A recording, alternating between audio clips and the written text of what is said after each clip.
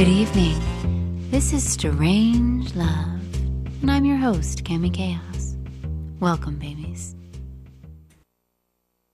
Good evening, and welcome to StrangeLove Live. I'm your host, Cami Kaos, and as always, I'm joined by Dr. Normal. Hello, everybody.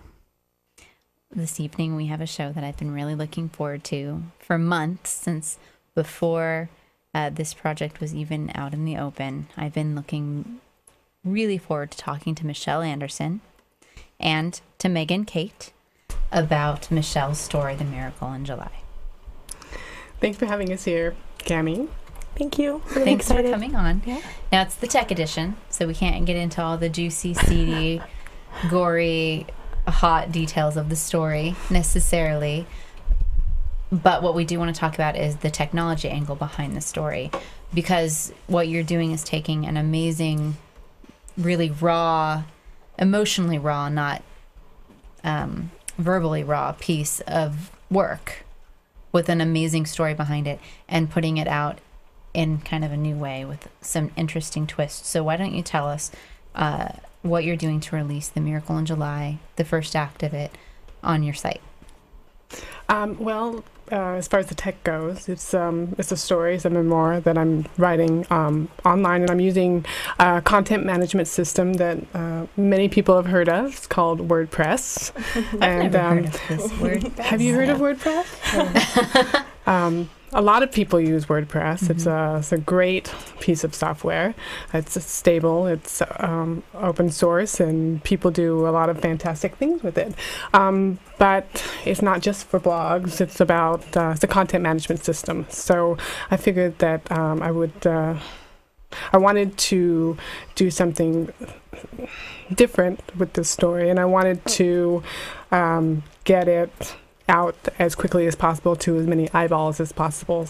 And I knew that there were a lot of eyeballs on the internet, and that I had learned some things over the last few years about promoting projects, products, people online, and doing all of that promoting for free, using free applications and social networks and things like that. And I thought that if I used all of the things that I had learned about social networks and social web and blogging and WordPress and promoting an idea the right way, not the spammy way, that I could get my idea out to people who might be interested in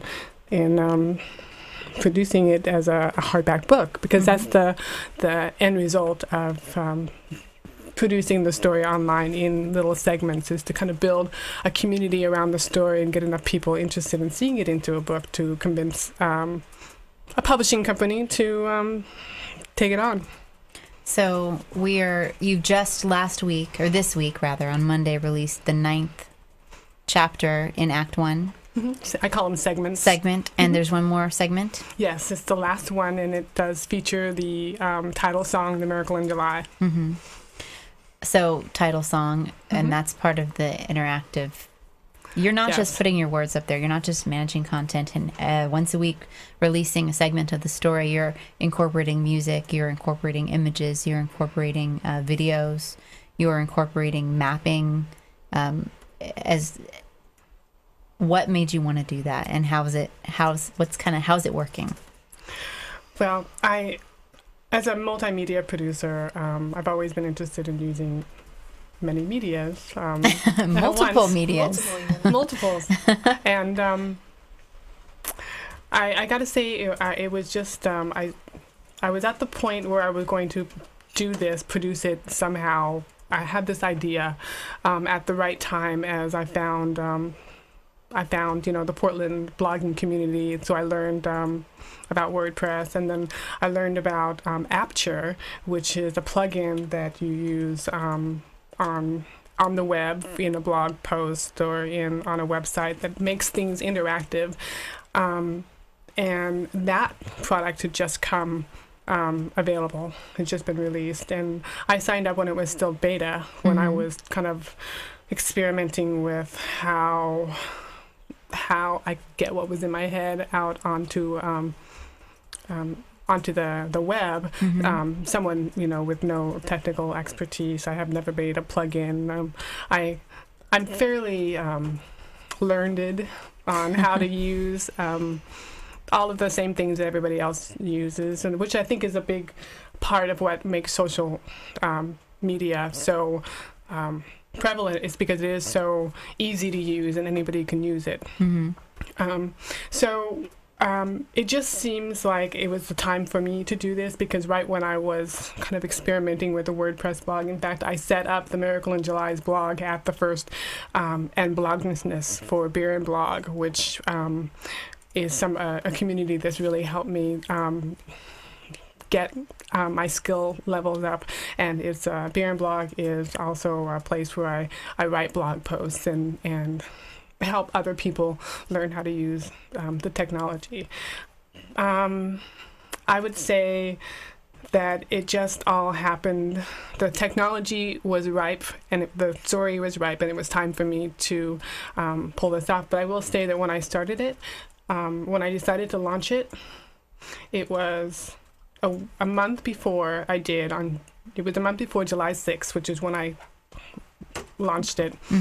And I really didn't know exactly what it was going to look like yet. I just knew that July 6th was coming up, and that's my birthday, and it was an important day in the story.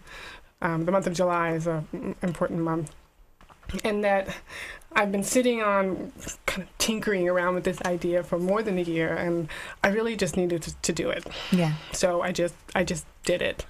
And at first I thought I was going to put up a page and had a newsletter thing, like put in your email in this box and push send, and we'll let you know when something happens. But I had 4 of the segments already kind of written out, and I just decided the night before to do it. So I did it. And since then, every stinking week, I come up with another installment of The Miracle in July. I love the Sunday night tweets. There's always some cryptic Sunday night tweet about trying to get things finished, about trying to get things ready, or about how things are ready. And I've grown to love in the past 9 or so weeks the Sunday night tweets. So before we get into, there's some other details about other ways that this is going to be published. But before we get into that, where does Meagan Kate come in? She comes in right here.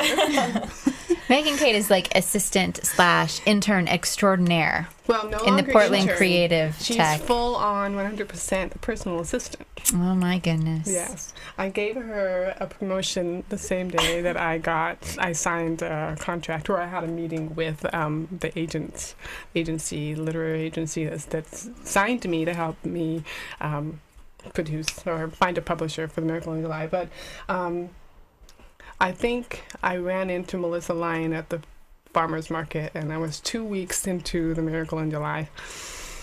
And I was trying to write it and promote it, and I was getting really sick and tired. Sick, and tired. And I was at the farmer's market because we had no food in the house, and I needed to get out because I was really just killing myself. And I was complaining to Melissa, and she goes, well, why don't you just borrow Meagan Kate? Because she's an amazing commodity. Right. Oh, shucks. Loan her out. And I was like, no. I don't need an intern. She wouldn't go for it. And, she's really cute and everything. And she's so smart. And, my story is just, I don't know. So I think it took me another week for me to go and send Meagan a DM on Twitter and ask her if she'd be interested in helping me out. And I think she said, oh my God, yes, please, or something to that effect. There was a lot of caps. It was caps lock and a lot of Were you exclamation yelling? points. I was yelling as I typed. Yes. Yeah. It was very exciting. So, so now I just kind of take care of any non-writing related things that Michelle needs done, so she can really focus on putting all the segments up. And she's amazing. Do you just get all the other stuff done? So that she can go and be brilliant. Yeah, exactly. Well, and I told her when we first met with Baker's Mark Literary Agency, we left the meeting, and when I first met with her, and I was like, I'm really excited about this. Like, hopefully, they decide to sign you. And she was like, yeah. And I said, I just had this image flash into my head of like us at Oprah or something, like me in the back with my BlackBerry, like scheduling you for things. And so then she asked me to be her assistant. She needs a tap. So that's kind of how it's evolved. Yeah. Yeah. It was, and also in that same time, she was like, when are you gonna get excited, and I was like, I don't, I kind of keep it you don't want to count the chickens before they hatch. Keeping it real, and it, so what? And she's like, okay, I'm gonna be excited for you. Good job. So yeah, she tries to stay level-headed all the time, and it's silly. It's really silly. Although you need to keep yourself grounded. I understand, but still. All right, so once Act 1 is complete, there's the prologue. And then there's the Act 1, which will be complete on Monday. And then what happens? Then I take a break, baby. Then you take a break. You've got some stuff in the works, though. Yes. So what's going to happen with Act 1? Is it still going to be available on the website? Yes. Is it going to be available in any other form? Yes. Would you care to elaborate? No, I'm trying to get you to tell us. Oh! Just because I have the answers doesn't mean you shouldn't tell us. That wasn't in your rules. I didn't see that. Okay, Meagan Kate can tell us. Okay. Meagan Kate. We should be putting things out in ebook form, hopefully, which that information will be up on the site. And Michelle says she's going on a break, but really she'll be working on turning Act 1 into a manuscript, working with our literary agents. And then, that's going to be one more piece to go towards having it as a full book. And also during that hiatus, we'll be taking that manuscript piece and I'll be using it to try to, promote us for some art grants and things like that. So we'll be really, really busy during that hiatus. There will be, as far as I'm concerned, extensive edits of the manuscript. I've gotten a lot of feedback from people, and a lot of it is really good feedback. I would say all of it is really, really good feedback, and so far I haven't had a situation where I was really pissed off by what anybody said, because they all have an opinion and a point, you know. And because this is, I'm literally still like 1,000 words away of deleting and adding for the next segment. So I'm still like writing the next segment that you'll see on Monday morning, and so I need to go back and make sure that all the things that I promised or alluded to in the story, that what I would talk about and cover and elaborate on, actually I get to, because I'm sure that there's stuff I haven't gone back to read any of the things that I've posted. If when I start one, I might skim the one that I just posted, but once I post it, I usually take a day and sleep, and then I read some of it, skim the one before that, and just start in, because I know how the story goes, but I have to choose what to put in and what has more literary like value, as far as cliffhangers and what's going to happen next kind of stuff, the things that make people engage. And so reel them in. I'm going to need to go and make sure I'm meeting all of the readers' needs, I guess, as far as the story, making it complete for them, and go back and make sure Act 1 is going to be leading into a good Act 2 and into a good Act 3. And the feedback from the readers is, I think, part of what makes it so amazing that we're using the web and we're using all the applications we are, because the readers can send us comments or leave notes and read it as it's happening and be a part of the evolution of the story. And in one of the first press releases I ever wrote for it, I started calling it a guerrilla publishing effort, and I really think that's what it is. Like, we've really tried to make the community and the readers a part of the story, and to feel like, when they go and buy the book once it gets published, they can see all the changes, because we're going to keep everything up online, so they can see the changes and feel like they've been a part of the process and a part of Michelle's story. And I think that's what makes it so cool, that we're using all of those pieces. It's crowdsourced. Yeah. Yeah. So bits of it are not completely autobiographical? Exactly. How much of it? Like, give me a percentage. You don't have to tell me which bits. Just give me a percentage. Okay. Well, give me a second. Let me think about this. Calculate. Okay. I could sing Violent Femmes for you. I have a perfect song for it, but I won't. See, this is a hard percentage to come up with you, because the beginning and end of each segment kind of like grounds you in the future, which is the fictional, part of it. Correct. So if we're talking about word content, then that's a different percentage than we are talking about. It's about the heart behind it, the story. The story. Not the fate of the character, not the absolute fate of the character. So, like, obviously, I'm not in Denmark writing this. Mm-hmm. Okay, so we can assume that all of that is fictional. Mm-hmm. So there are no there's no poop covered tree in the front yard of the little house in Denmark. I like the poop covered tree. I know. I really like the poop covered tree. Those starlings piss me off, and they're not even real. They're always bitching at me. So if we discount the obvious, I would say that it's about 80%. 80%? Yeah. This is where I just recalled that during the after hours, we're going to have Meagan Kate read from part of the first 9 segments. But we weren't able to come up with what part she should read. Partly could be the whole thing is awesome, and partly because Michelle does not want to make a decision. So if you're in the chat room and you have been following along with The Miracle in July, and there's a part that you really particularly enjoyed or would just really like to hear Meagan Kate read, why don't you go ahead and let us know, and we'll try to pick a part from your request and have Meagan Kate read that during after hours, not during the tech edition. No. So what future plans do you have? There have been some press releases, some stuff is going on. Mm-hmm. You guys have been doing a great job. What can you tell us that's coming up? Well, we have a couple of exciting things coming up. Can you tell us? First of all, we're having a little party when we relaunch for Act 2, and we have some special things planned. I'll leave it at that as far as what special things are, but it'll be Portland special. I think that's a good description. Yeah. Portland special. And it'll be on Portland special. October 17th. So mark your 17th. calendars. And we've been sending out all of our press releases. We're always tweeting the press releases when we give information and putting it up on our Facebook and our friend feed. And that following Monday will be the first segment of Act 2. So it's a little over a month break. Yeah. Break that I'm going to be taking. But the party will be awesome. We're So really October excited. 17th. October 17th. Awesome party full of secrets and mystery. Yes.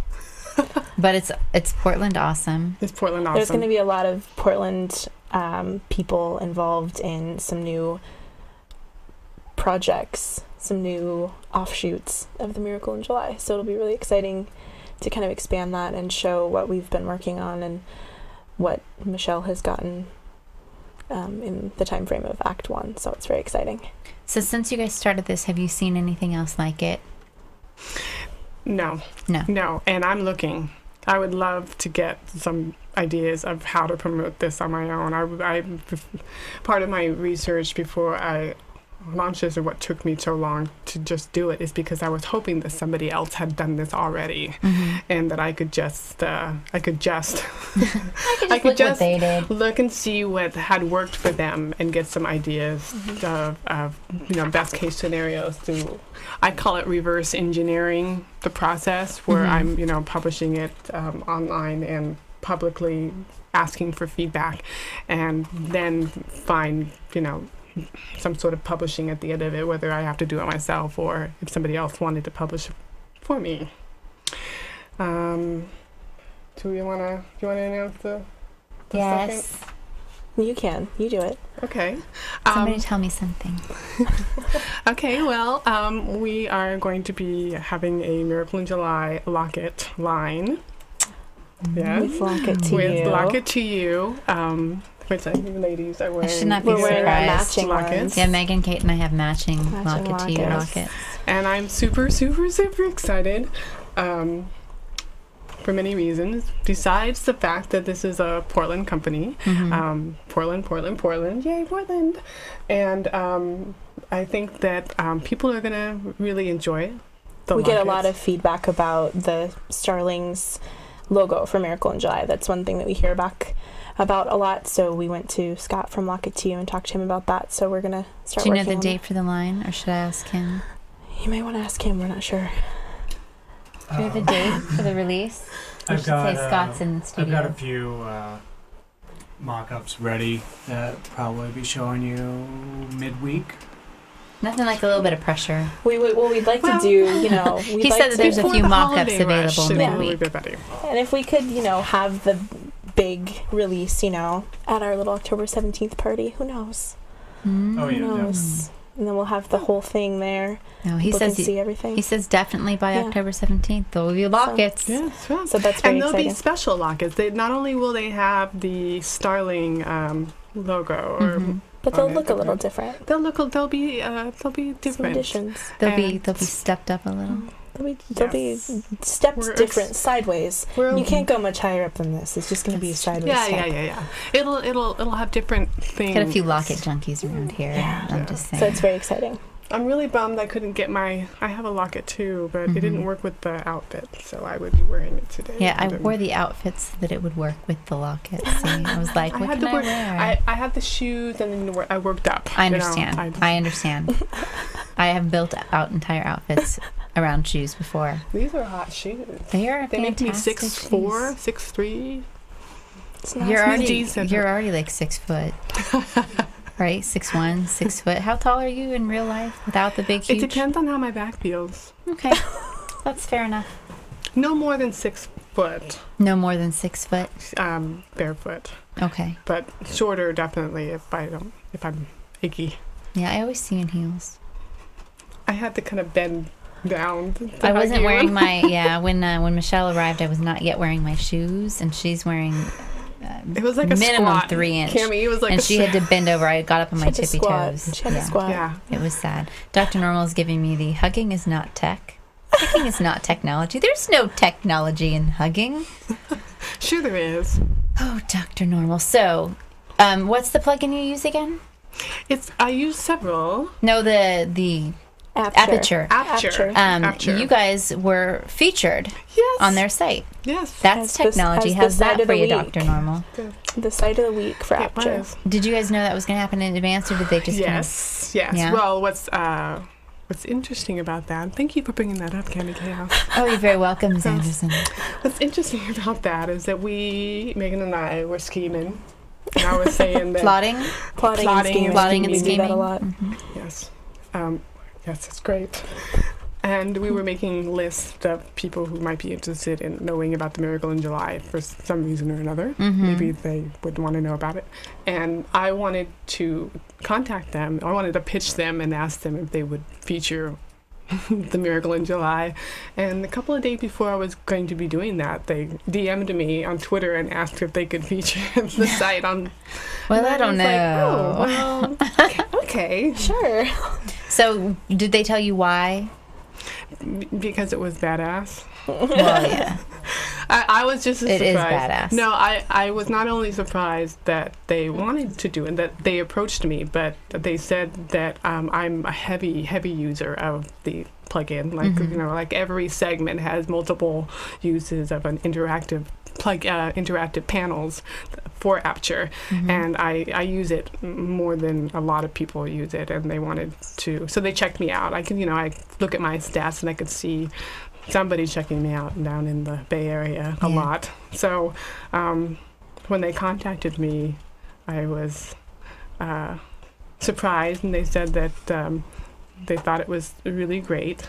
Really great is what they said in the DM, but when I Mhm. saw the feature that they wanted to use, it was really, they said some really, really nice things. Some really nice things. That they said it was the next generation of, like, look at this writer, she's going places, and this is awesome writing. And You and I sat on my couch upstairs and talked one night, and Next Generation is exactly what you wanted this story to be, the production of it to be. And so to hear that, I know. It was, it was validation. It was, Yeah.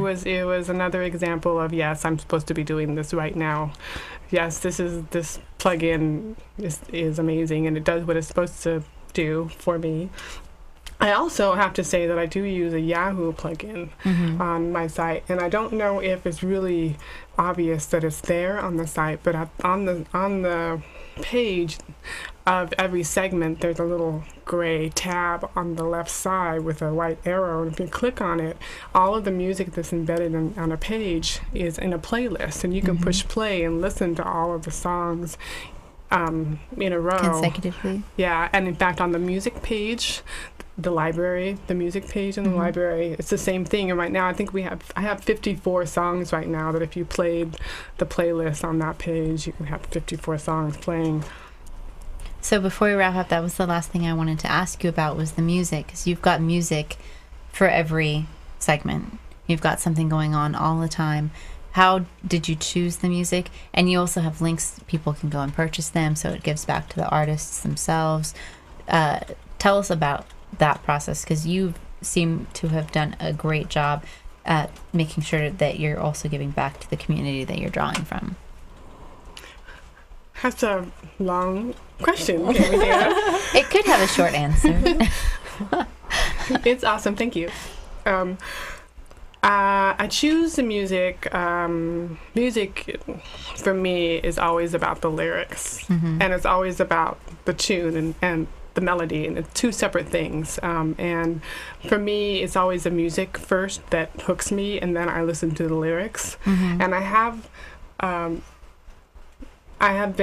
there's something about the way that I choose music that it works for me, and it's a faithful thing, is that I listen to music and I can tell within 30 seconds or less whether or not this is going to be anything that I would use on the Miracle in July. And then I move on, and I'm trying to concentrate on indie, Scandinavian, Portland bands, but sometimes, a well-known science band music is appropriate.